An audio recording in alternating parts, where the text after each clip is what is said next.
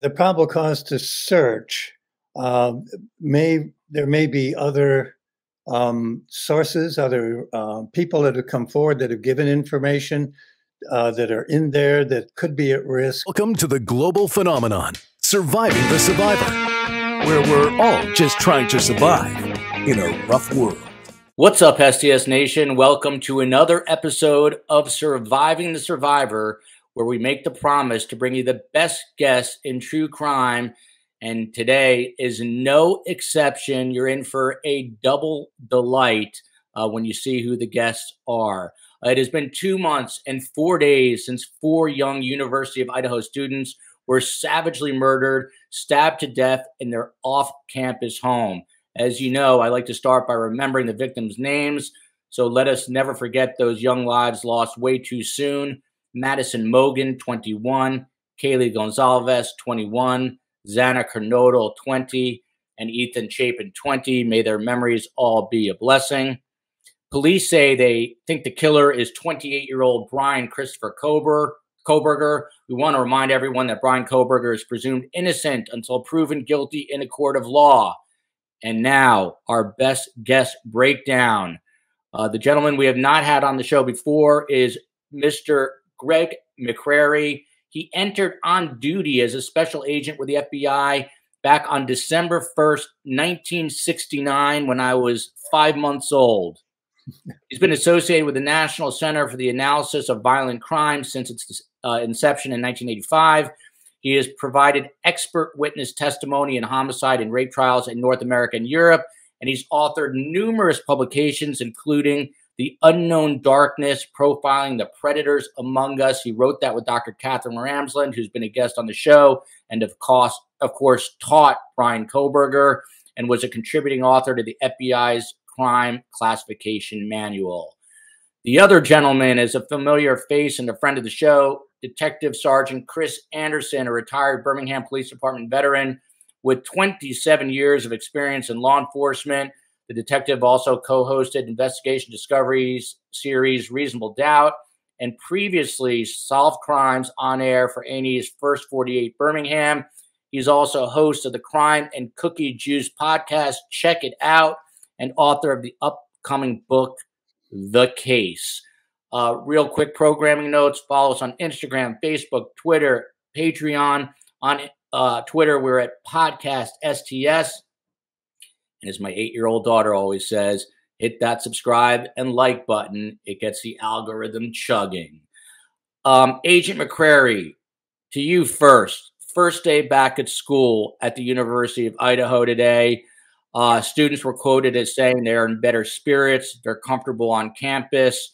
Others say the school will never be the same. What are your thoughts on the fact that there is a collective sigh of relief, but still the university is scarred? Yeah, I think the mixed emotions would be something to be anticipated for sure.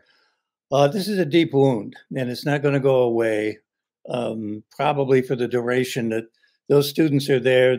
As long as they're there and they remember this, it's going to be an issue, but it should diminish over time. So that seems like a very understandable position. Degree of relief, there's been an arrest. The case looks pretty good. We can get into that.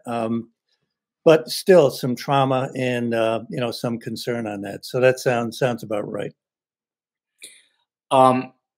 Detective Sergeant Chris Anderson, one student said it was really depressing the first week that the murder happened, that the news broke, and then went on to say we all looked at each other and thought, well, they got somebody who they think it is, and we breathed a sigh of relief. I'm pretty sure my mom did the same thing. You are currently the chief of police at a university. It's got to be a major burden lifted off the shoulders of parents whose kids obviously go to the school, right? Absolutely. I'm positive that those parents are still concerned about the safety of their children. I mean, I'm a father. We're all fathers here.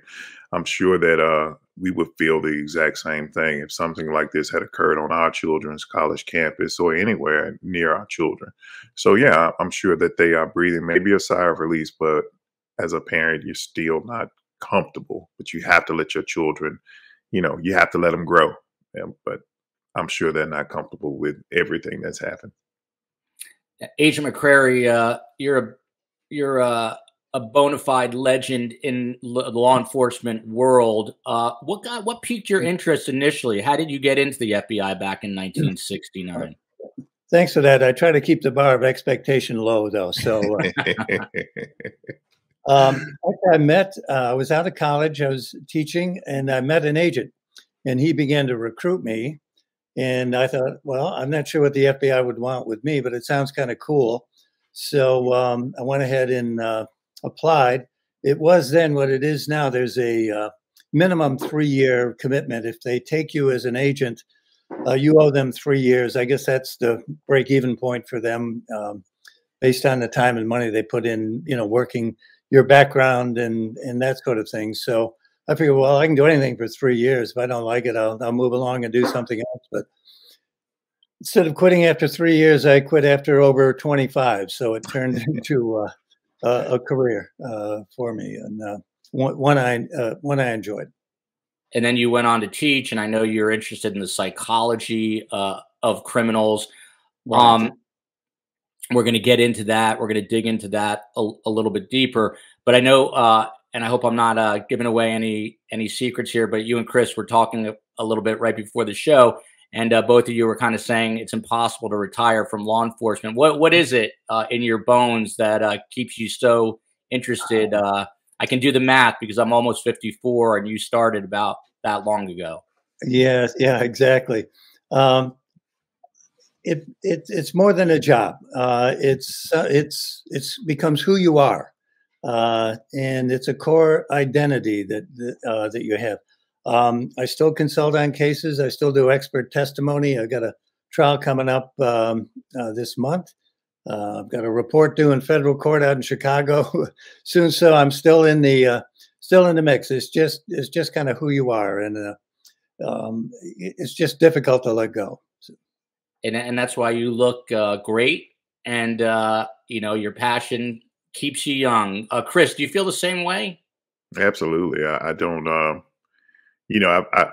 tried retiring when I left First 48. I'm sorry, when I left Birmingham Police Department just after the First 48, and I tried retiring and just doing television. But I always it's kind of one of those things. It just keeps drawing you back in. If you become a part of this because it's more than just a job. It's your mission. It becomes a ministry for you almost. And you just can't let go of ministry.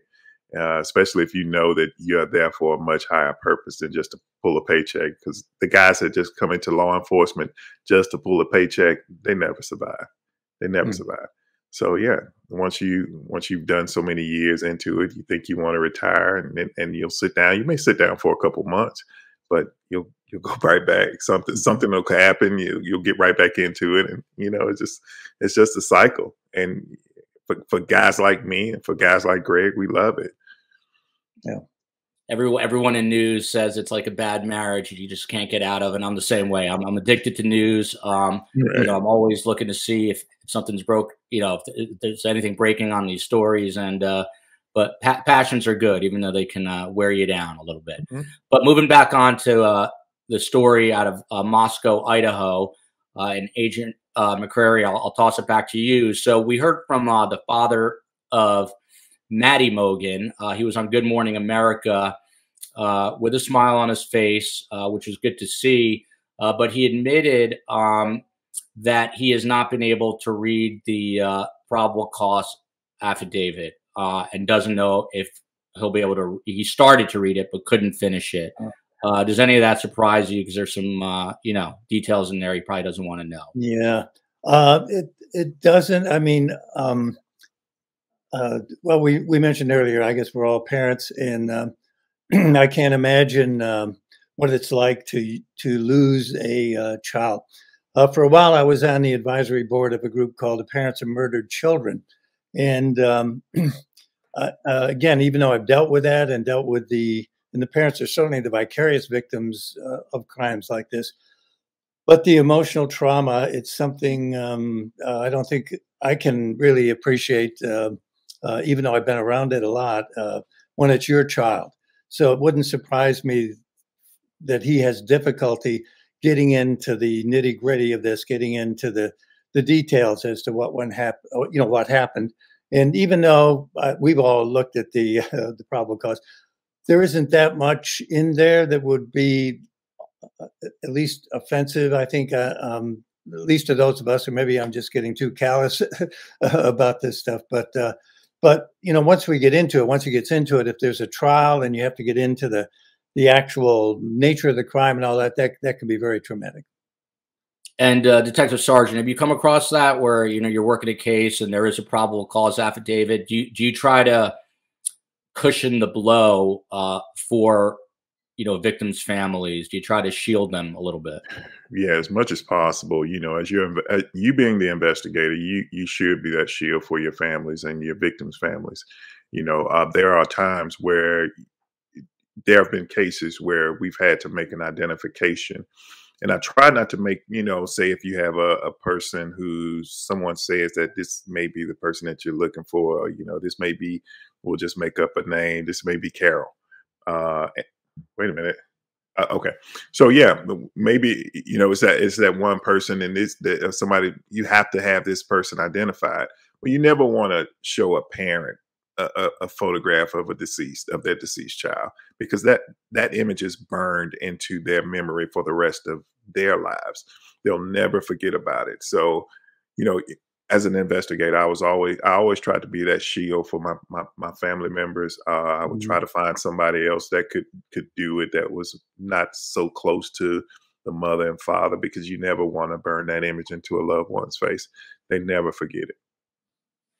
So there is some meaty news today that I want to sort of dissect with both of you, and that has to do with a sealed warrant.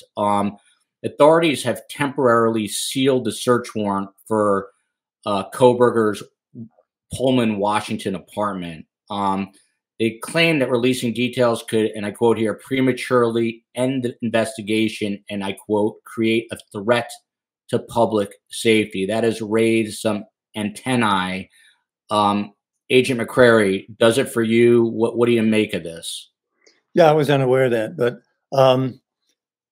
the probable cause to search there may be other sources, other people that have come forward that have given information that are in there that could be at risk from blowback from other people. Sources and methods are obviously the things we want to protect always, in a case like this. And so, whatever is in there, there's some reason to, obviously they feel to maintain, to keep that sealed at this point. But eventually it'll all come out. I mean, once this gets into trial, if we get to a trial, all of this will be, a matter of public record, and they'll have to produce that, and that'll be open, and then we'll get a much better idea of what's in there. But there's obviously something in there they want to protect. And with your 5 decades of experience, so what's your hunch? Will there be a trial in this case? It's difficult to say right now. I think the case is strong, so I can't see the prosecutors buckling and caving in. The only thing I could see is maybe taking the death penalty off the table if he goes for life. If he pleads and agrees to life without parole, maybe they would consider taking the death penalty off. But I can't see anything more than that. And then again, sort of back to the consideration, that would make it easier on the victims' families that they wouldn't have to sit through a trial, to a degree. But then some people might not be happy that there wasn't a trial. So it can cut both ways. But I think that'd be the only way I could see a trial not happening if they just took the death penalty off the table. That'd be it. And I know you're not an attorney, but while we're on the subject, it's come up a bunch of times. What about a change of venue, or do you think they leave it in the county where this crime happened, Latah County? Well, I certainly think the defense will want to get it out of there, but I would think it would stay. Of course, we'll have to see as it goes, but I think it'll probably stay there. So back to the sealed warrant, it is going to remain that way, authorities say, till at least March 1st. But Detective Sergeant Anderson, to you, some of the language has people talking, as almost everything gets people talking. And I don't think it's hyperbole to say that this case has captured global attention, because I see it myself. I'm getting comments and emails from Norway, from Germany, from all over Australia, South Africa. But the language, a threat to public safety, that's one piece of the verbiage. And then they go on to say, and a threat to the privacy of witnesses, victims, and victim families' names in the affidavit. Do you read anything into this? It sounds like there's something that could potentially be dangerous. Right. I try not to read too much into it, but I do believe that there's something in that house, or something within that search warrant that has been found that could be detrimental to the case. And because of the national attention, as much attention as this case has gotten, I think that it is probably the smartest idea to try to keep as much information close to the vest as you can until it's time to be released. Because by law, it's going to have to be released. Yeah, the defense attorneys will, by law, they have to have every single piece of evidence that was found in this case, and they'll get it. So, but I'm one of those investigators that believes that there's a lot more out there in this case. I don't think it's a slam dunk, because I've not heard. I've missed this portion of the evidence. I've not heard of what kind of DNA evidence they found, because there are several different types of DNA that they could have found. It could be touch DNA. Blood DNA will be extremely hard for the defense to overcome. Extremely hard. And that's, I fully expect that it is blood DNA. But if it's touch DNA, then they have a much better chance of this case going to trial, because touch DNA is so much easier than blood to transfer. It's much easier. And I think we, as the public, when we hear DNA, we've gotten to a point that we think, oh, it's a slam dunk case, when that is not the case by no means.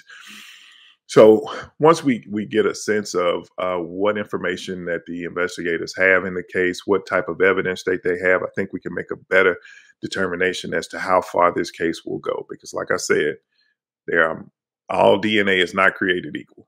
It's not. And, you know, it's going to be the science that determines the outcome of this case. But I think there's a lot more work that needs to be done. Yeah, let me jump in on that if I could. I totally agree that if it's touch DNA, if the DNA on the knife case is just touch DNA, you could certainly see a defense attorney arguing, well, Mr. Kohberger touched that sheath, but it belongs to the killer, not him. And that's how it got there. He wasn't there. He just happened to touch that someplace else. And that whole idea of reasonable doubt. But I totally agree. If it's blood, well, you just don't leave your blood around. I mean, that's right. much more compelling type of evidence. And depending on where they find it, also, because we've not heard exactly where it's found. So there's a lot more information that's in that's being held within this case that will determine how far it goes. I agree, absolutely agree.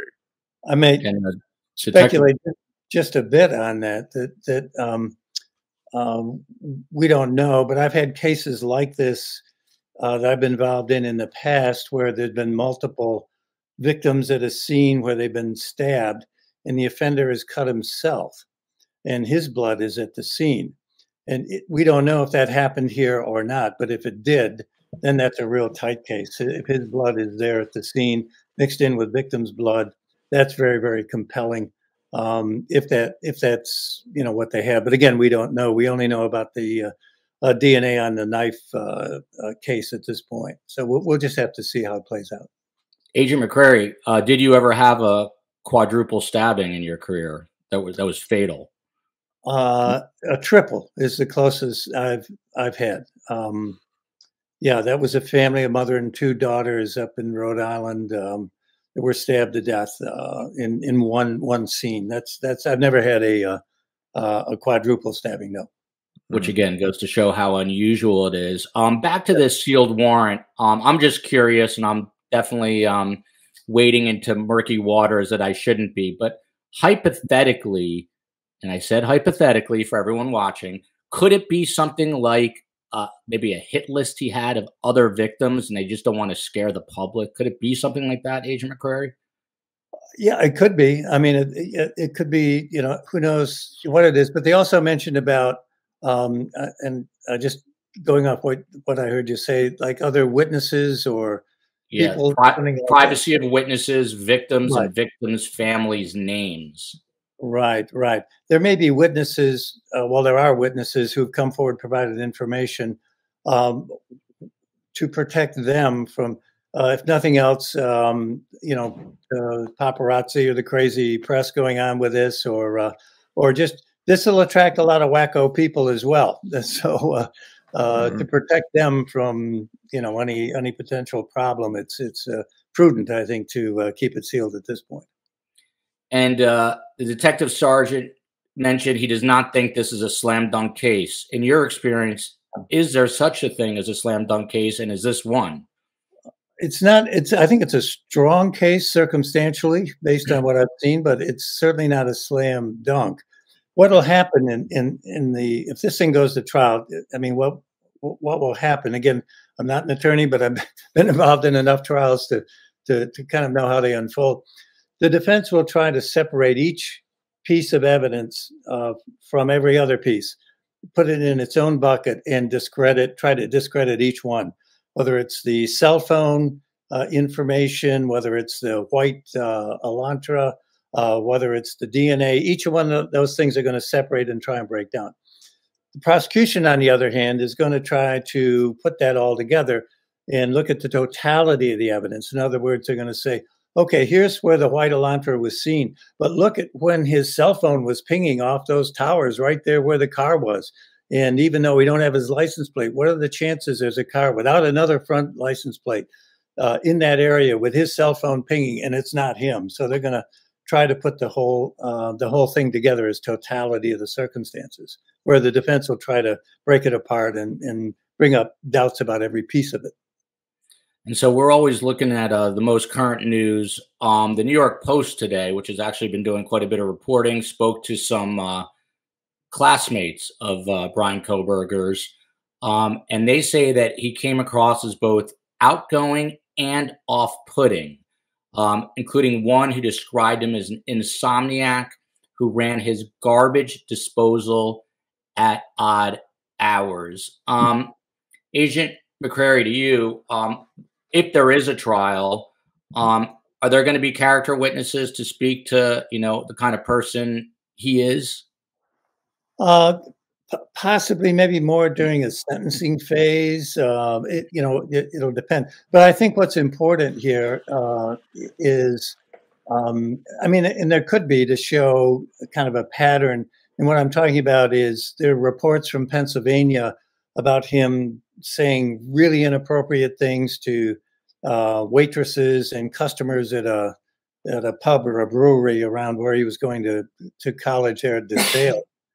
And so much so that it was, logged in on the, the information by the owners of this pub to keep an eye on this guy. So I think that's partly what we're dealing with. Again, maybe getting a little bit into motive, which we really don't know for sure. But this is an individual who's had problems dealing with females saying inappropriate things, being off-putting, and that sort of thing. So that sort of information could get brought in, at some point to show a pattern. And they may have more information about this that we don't know because they've held so much so close, which is the right thing to do. And just to, round out a little bit of, the flavor that these students were offering about Bryan Kohberger. One student said he asked me what I was studying, where I'm from. He would just make friendly small talk. And another student said nothing suspicious ever, and stressed that. Detective Sergeant Chris Anderson, does it surprise you at all that some students say, hey, this guy seemed perfectly normal? I mean, can evil be lurking in what appears to be a normal human being? Yeah, absolutely. It can give the appearance of a normal person at any point in time in his life. I mean, most serial killers, a good portion of the serial killers, you'll find that they're kind of loners, and they can operate within the public as normal as any other person, but you know that there's a terror or a horrific person that lies underneath.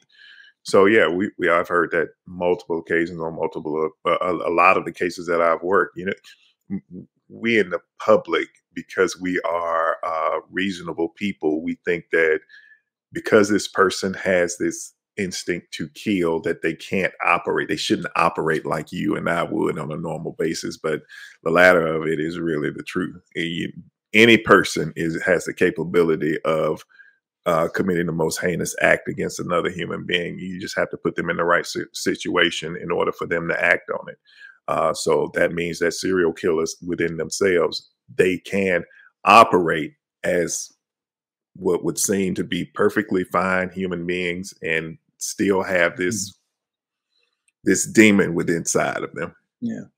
Yeah. One of these seminal books or works on psychopathy or psychopaths, written by a doctor years ago, Dr. Cleckley. His book was titled The Mask of Sanity. And that's exactly what we're talking about. They have a mask of sanity that they are able to carry off, and it's kind of impenetrable to a degree. They just appear normal when in fact there's a lot of psychopathology and toxicity underneath that, but they appear normal most of the time. Agent McCrary, I've asked the detective about this, but I'm curious. I'm always intrigued by this. You must have a very heightened sense of situational awareness when you're walking around a mall or go to a restaurant. Are you always looking out for the bad guys? It's just become second nature after a while. I think you're always looking at the room, you're looking at the area.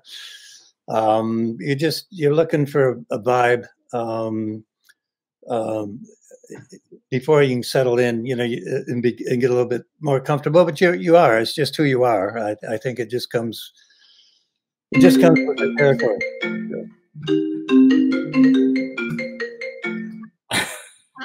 Sorry about that, man. We're live, baby. That's all good. By the way, if I was going to cast a movie with you two starring in it, definitely Forrest Whitaker for Chris Anderson. I think maybe John Malkovich for Agent McCrary. I think. Forrest Whitaker. We couldn't get Denzel Washington to play me. I think I'm more of a Denzel. He's busy on another movie. Right, probably.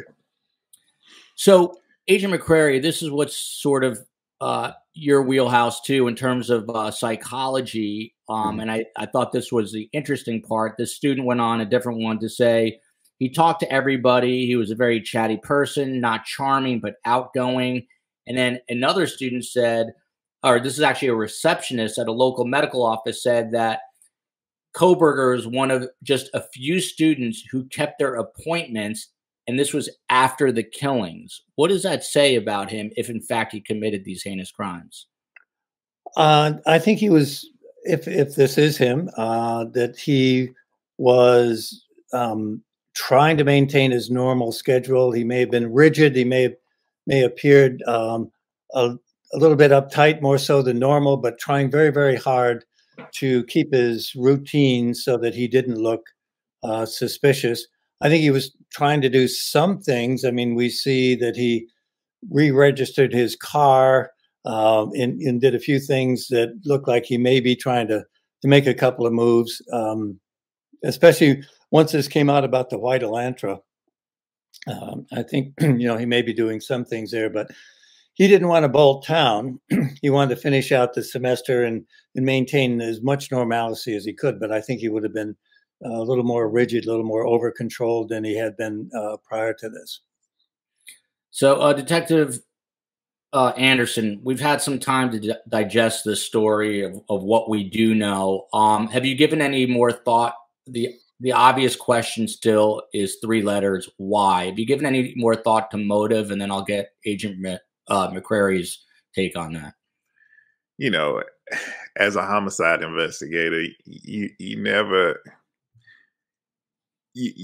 can really figure out why people kill. Most folks would think that, investigators go in and want to answer the why because it makes it much easier to tell the story. Absolutely. But, that finding out the why, that is the hardest portion of an investigation. Finding out why this person did this to this person. It's just too hard. It's too much of and I hate to put it like this, but I mean, it's the only way that I can. You know, it's much too hard of a task to ask a homicide investigator. You know, you in order to find out why this happened, you need to figure out who did it and how it how it happened.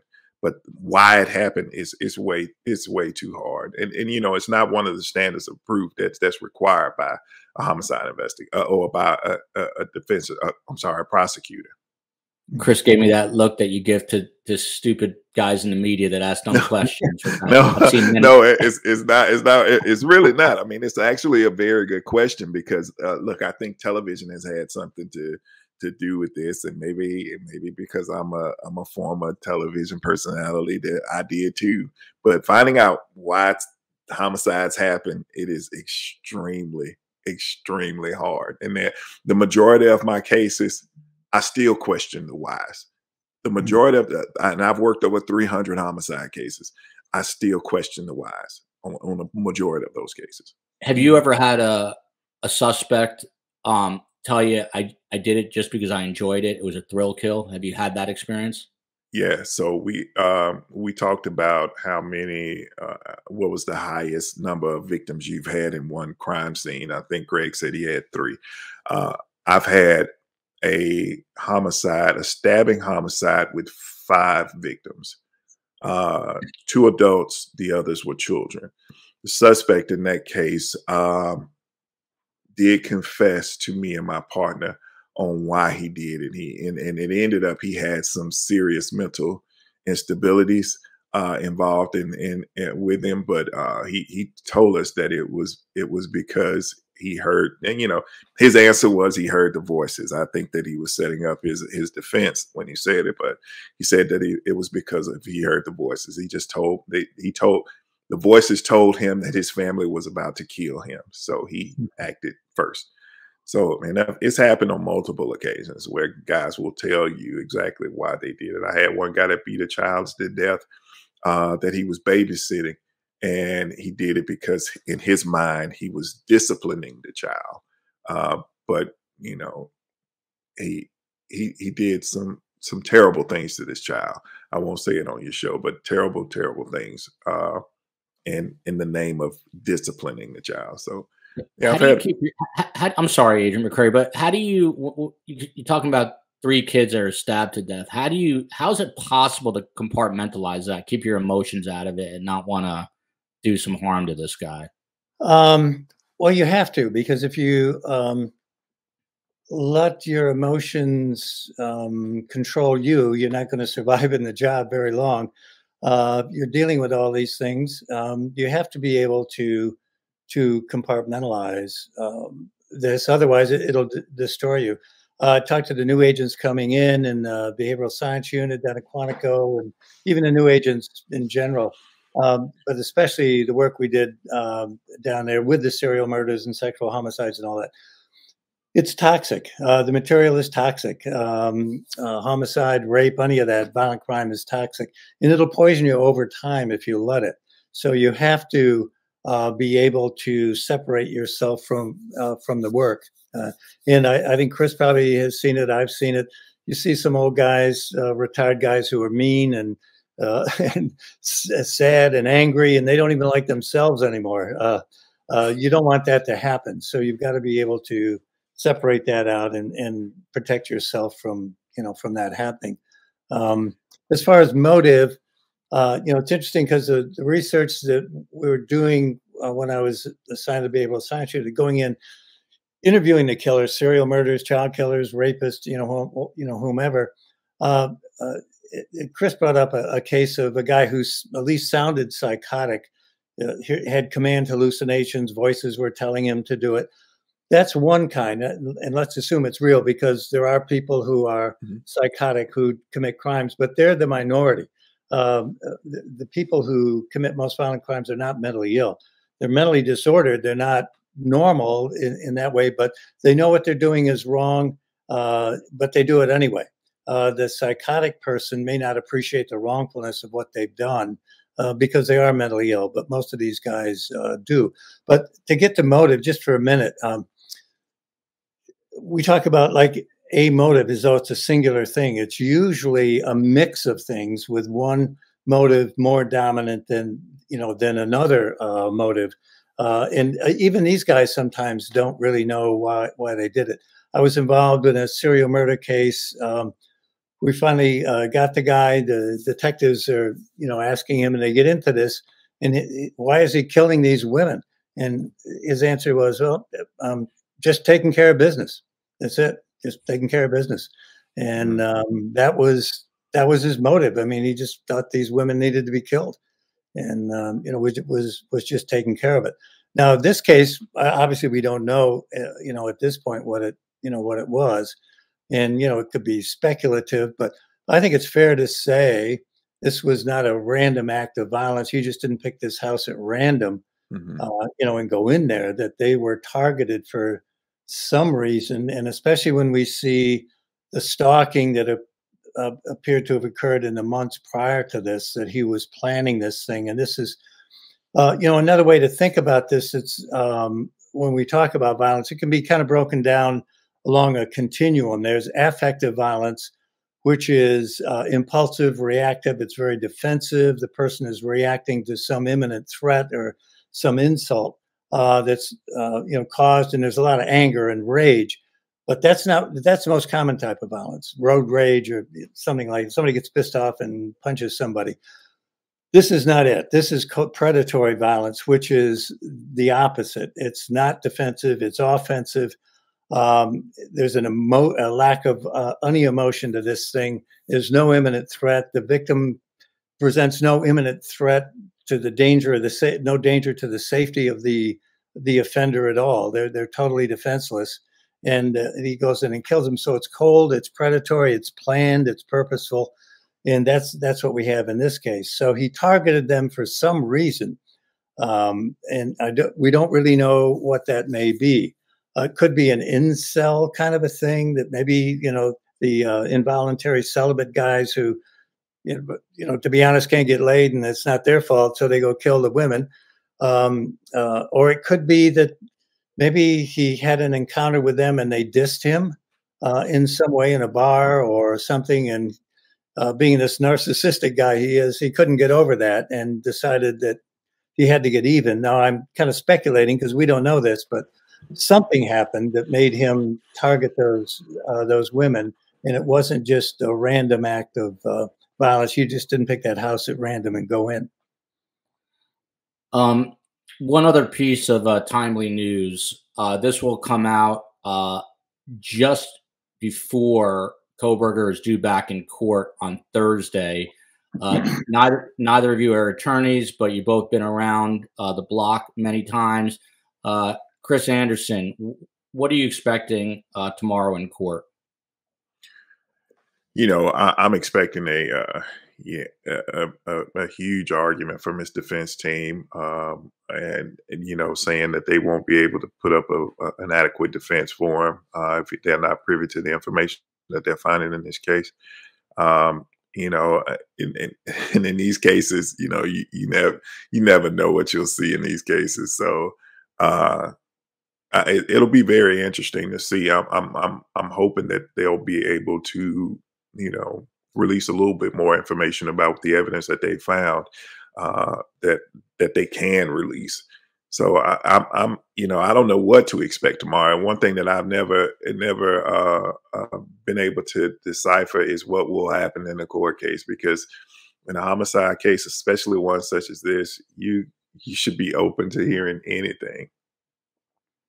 Agent McCrary? Yeah, I totally agree. I mean, I think the defense is going to say, "Hey, we don't know anything. We can't prepare a defense. We're unable to do our job until we get more information. The government has all this information. We don't have any. We want to delay. We need all this time." And there's some legitimacy to the argument there. They don't have the information, so I think you're going to see arguments like that. I don't think they're going to be successful if they're trying to talk about a bail reduction or get them out or anything like that. That's not going to fly.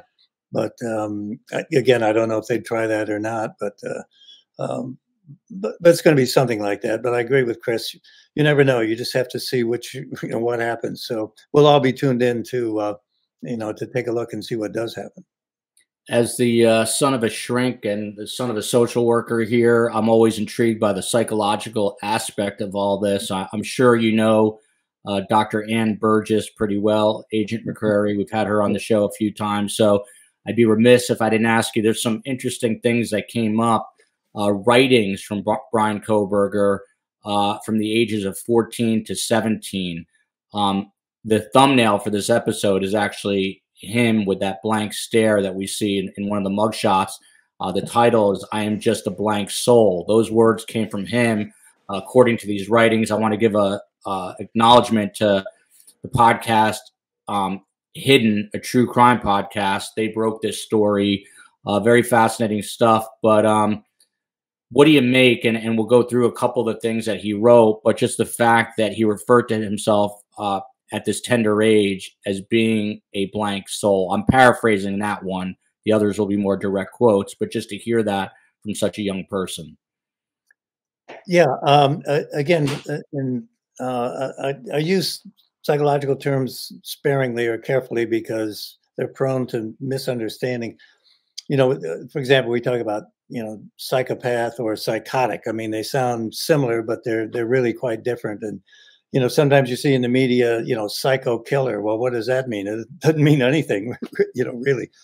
But what we know about the development of, when I talk about a psychopath, I'm talking about a person who's not mentally ill in the sense they're delusional and they don't know what they're doing, but they lack empathy. They lack emotion. They don't care about other people. They see other people have these reactions and they don't.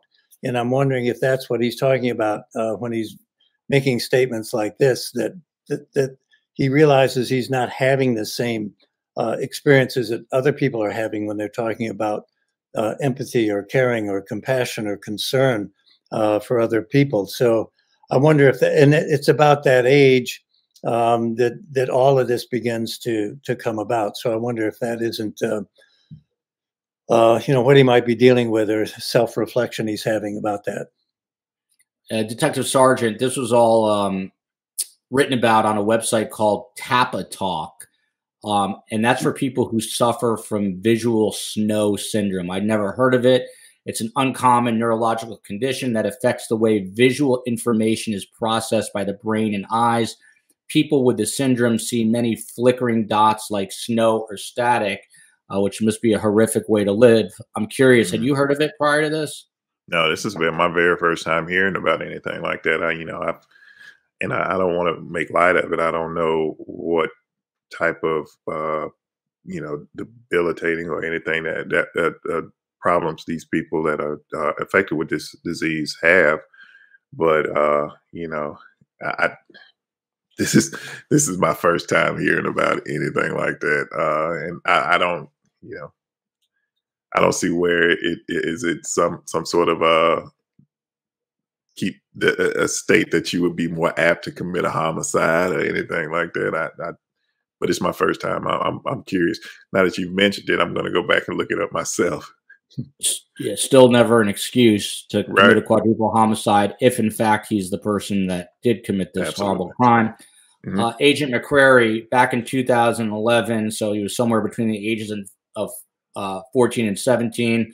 He writes that he's been suffering from horrible depersonalization and feels demons in his head are mocking him. And I'll go on a little bit longer here. He writes, "As I hug my family, I look into their faces. I see nothing. It is like I'm looking at a video game, but less. I feel less than mentally damaged. It is like I have severe brain damage. I am stuck in the depths of my mind where I have to constantly battle my demons. Am I here or am I fake?" When you hear this, what is your initial reaction? Well, clearly this is a guy with, some severe personality problems. Again, I'm not going to You know, I have master's degree in psychology, but I'm not a psychologist, not a psychiatrist. I don't pretend to be. I don't, you know, offer thumbnail diagnoses. But clearly, here's a guy with mental problems, mental issues, and you know, he's wrestling wrestling with these things. So it wouldn't surprise me if the defense tries to mine a lot of that. You know, to get him maybe.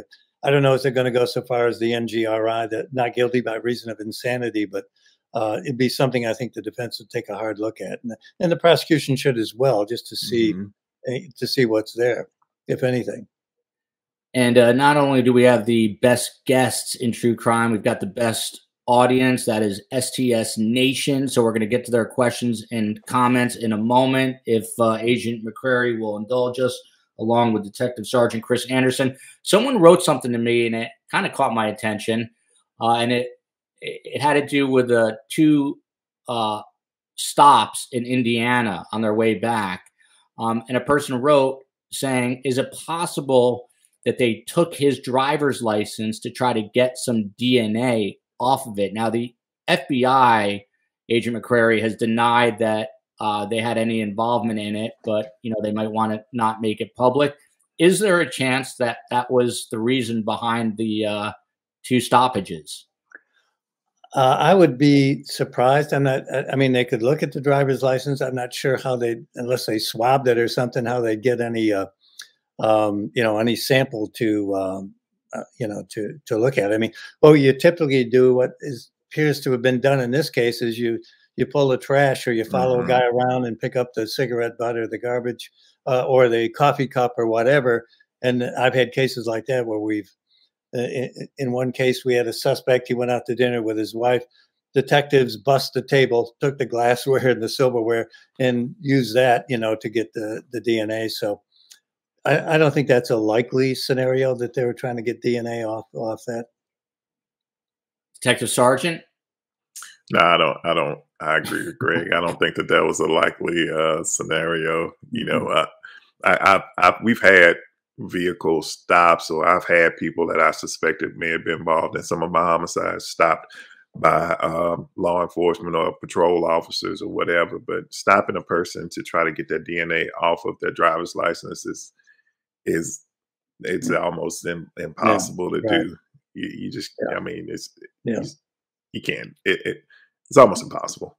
Right. Dan Abrams, who I actually worked for back in the day, I heard him on his show say this guy has got to have the worst luck or be the worst driver. He's pulled over like 4 times in a matter of a couple of months. Not unlike my wife, actually. But let's move on to some questions and comments here. The first one comes from Feminine Energy, and we'll throw this one to you, Agent McCrary.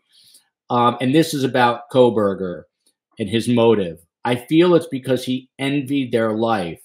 His shadow self is he wanted to prove how smart he was, yet really show the opposite. They, meaning the victims, were everything he always wanted: popular, fun, loved, and living the Greek life at school. Do you agree with any of that? That could be, and that's kind of what I was touching on earlier about the incel, the involuntary celibate guy who harbors a resentment towards people who are socially engaged and are outgoing and having normal relationships, which they are unable to have. And that envy and that resentment builds up, and that's the cause for acting out. So that certainly could be. We don't know for sure, but it could be that type of situation could play a role in this for sure. Next question for the Detective Sergeant comes from Gene Brown. We appreciate that you have the best guests, and tonight we're really highlighting that, underscoring it. I'm trying to place myself in the killer's shoes. His return to the house may have been because he did see DM, that is the surviving eyewitness, and wanted to take care of her. DM was definitely in danger. So glad she's okay, and I hope she gets any help she needs. Detective, you think some people said he wanted to go back to recover the knife sheath. Some say he just wanted to go, you know, kind of get off on the crime scene, which hadn't even happened by the time he went, because 911 was called later. do you think he was maybe going to try to finish the job, as this person suggests? Neither one of those scenarios could. I wouldn't eliminate either one of those scenarios, honestly. I mean, we've had killers that have returned to the scene to finish off a surviving witness on several occasions. We've also had witnesses who have returned back to the scene of the crime just to marvel in it, to marvel at their work, to see law enforcement working, because they have such a fascination with the act that they made to happen, that they'll return back just to see what they've done, to marvel at it. Like, it's just like the person the fireman that sets fires and then returns back to the scene to put the fire out. You know, it's one of those type situations. It's that type of mindset that we expect to see in homicide investigations. This next comment is from Mad7 Fisher. Agent McCrary, on the last episode, we talked about why the fascination with true crime, and this is in response to that. I think the fascination is that we've all been scared by this guy, meaning Kohberger, reminded again that horror can walk among us in plain sight. We need to know why he did this. I think if we feel like we understand that, we'll have some control. Is there some truth to what this person is saying? Yeah, I think so. I think I see it, and I ask Chris to jump in on this too. I've seen it within law enforcement. In other words, we study anytime an officer gets killed or an agent gets killed, we'll evaluate that, as we should, to see what happened and how it went wrong. And then we feel better because we'll say, well, I would never do that, or I know how to avoid that situation. So we get we learn from it, but we get a sense of safety. So I think people are the same. If they get a sense of who this guy is and why he did it, they're going to feel better in the long run, having an answer to that gives them a sense of safety, whether they should have or not. But yeah, that certainly may play into it. I'm a producer at heart. That's how I started. And right now I'm thinking I got to do a show with these two guys, and I'm putting them both on the spot about like the 5 most intense cases that they've ever encountered. So I know STS Nation is going to write in and demand that, and then Agent McCrary is going to have to come back. But for now, let them know that I have a book about one of my most intense cases. The Case. The book, The Case, is coming out. Did I forget to plug that at the top? I will plug it on the. You did not. You plugged it at the top. Thanks again, man. I appreciate it. Oh, awesome. So this next comment comes from Haley and Agent McCrary. I picked this for a reason. Right after this, I'm doing another show about this missing woman in Cohasset, Massachusetts. Everything is pointing to the husband. Hopefully there's a pleasant ending, but it does not appear that way. But this person writes, Amy, who is our guest, makes a valid point to say the interest for women in true crime is to learn from these people's crimes. I was a victim of domestic violence, and now looking back, he was a typical type, loved by everyone outside of my home, to brutally cruel to me indoors. How they switch between the two has since interested me to find out what goes on in their minds. So this is a little off topic for this show, but do you have any words of wisdom to victims who might find themselves in a domestic violence situation right now? Well, yes. I mean, they need to understand it's not going to get better. That they need to get out of that situation, as difficult as that may be. It's only going to go downhill. But keep in mind, those domestic violence situations are about control, not about love. It's about dominating and having total control over that individual, isolating them, keeping them away from friends and family, and they have this Jekyll Hyde sort of thing. We talked about, I mentioned the mask of sanity before. It's kind of that thing where they go out in public and they can be fine, and then come home and just be brutal. And so there are lots of resources out there for battered women, and people involved in that situation need to assess it, not make excuses for him, not thinking they can make it right if they just behave a little differently. They just need to see what it is and get out of that situation. I knew the advice would be strong. A few more comments, and then we'll do some closing remarks and call it a wrap. This next one comes from Guava B52 and Detective Anderson, this one will be for you. I think Bryan Kohberger in the car stop with the police in Indiana gave himself away when he was saying they were going for some Thai food. But then his dad says they just came from Washington. He turns his head, this is Kohberger, Bryan, and seems to say either I'm done or it's done. It's as though he felt like they had caught up with him. I'm curious because you look at things through a different lens. Did any of that bubble up for you when you saw some of this body cam footage? You know, that trying to get in and understand how this man was thinking is part of the job.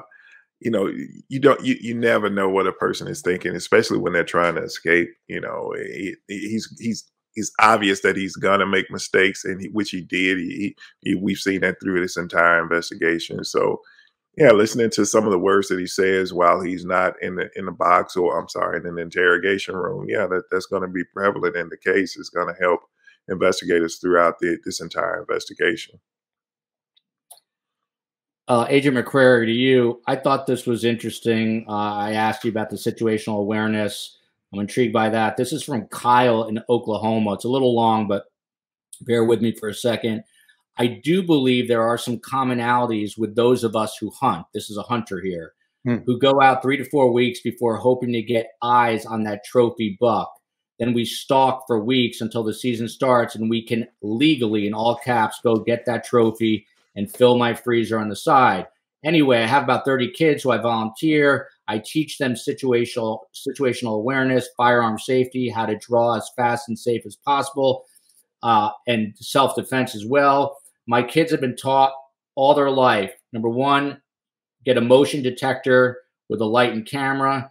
2, add to the list of chores that 2 people will seal all doors, windows each night. 1 person might get lazy. 3, signs telling passersby that you have cameras and alarm.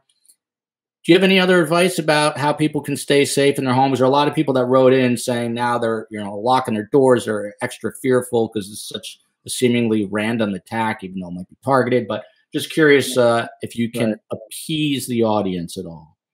Well, I think just being reasonable, not getting paranoid, not going crazy about this stuff, but being reasonable in your safety is probably all you need. The chance of this happening is so rare that someone's going to come in and do this. The reality is, and I don't know if this is comforting or not, we're much more likely to be assaulted or killed by someone we know than someone we don't know. Stranger danger is what we're all afraid of. The boogeyman coming in at night and doing something horrible. Mm-hmm. But going back to the previous question, people are much more likely to be involved in a domestic violence situation or altercation with people they know. I mean, if you think about it, it makes sense.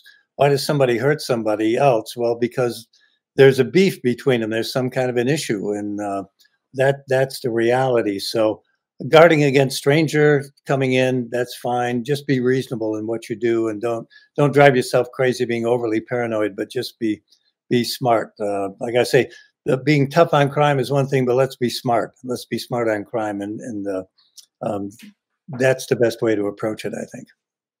Next one is from Marianne and Chris. This one I'll toss to you. I believe the father did not know that his son murdered 4 students. A lot of people are questioning that. I'm just wondering if you have a gut instinct one way or the other. He may have known about these writings from 14 to 17. Any thoughts? He may have known about the writings, but I'll pose this question to you. Could you ever see any of your children committing a murder of 4 different people? I know I couldn't.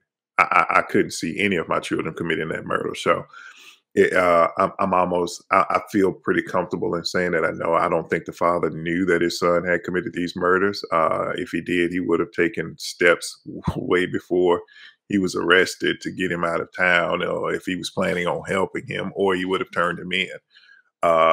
So no, I don't think that he knew about it. And I don't think that many parents would admit that they could see their children committing a murder such as this. And a final comment before closing remarks to to Agent McCrary. This comes from Jane, and I can't make out the rest of the name. And she writes, Kohberger will never plea. He lives for the attention. He will revel in each minute in court 100%. Agree or disagree? He will plea if he thinks he's gotten a deal. If he's a narcissistic guy, in other words, he thinks he's smarter than everybody else. And if he thinks he's gotten over on the government with a plea that he's won, he may plea. I agree that he may enjoy some of the attention if there is a trial. He's the kind of guy who will maybe want to try to take the stand and talk his way out of this thing, thinking he can, kind of bullshit his way through this thing somehow.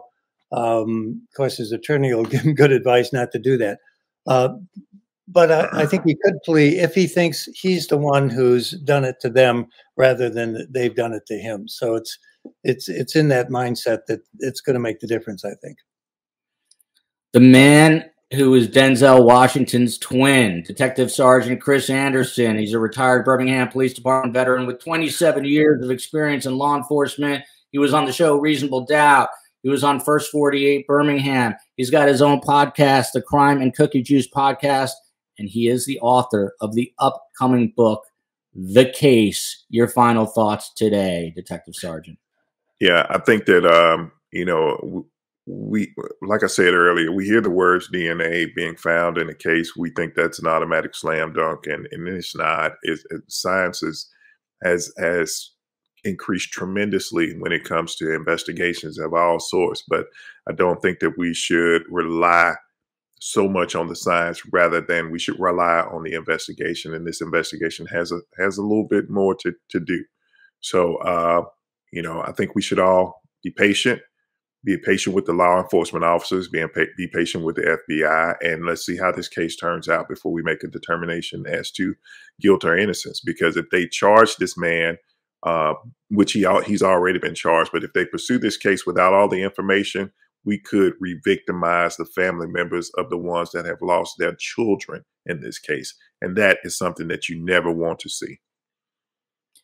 Gregg McCrary entered on duty as a special agent with the FBI on December 1st, 1969. He's been associated with the National Center for the Analysis of Violent Crime since its inception in '85.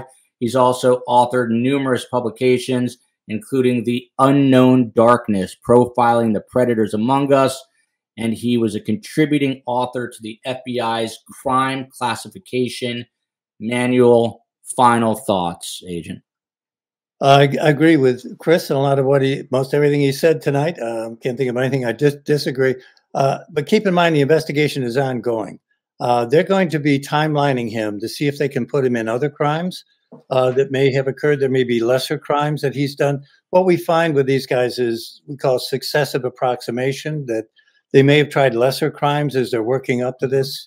Wouldn't surprise me if he's done burglaries, gone in houses, see if he could get in and get out undetected, or I don't know that he's done a murder prior to this.